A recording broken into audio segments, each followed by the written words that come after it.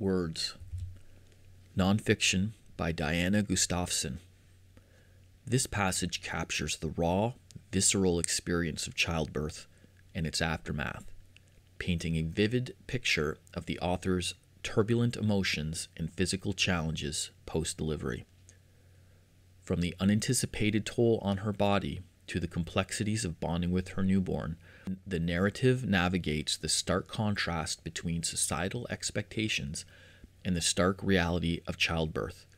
The internal turmoil and frustration are palatable as she grapples with the painful physical aftermath and the disorienting emotions that defy the traditional notions of motherhood.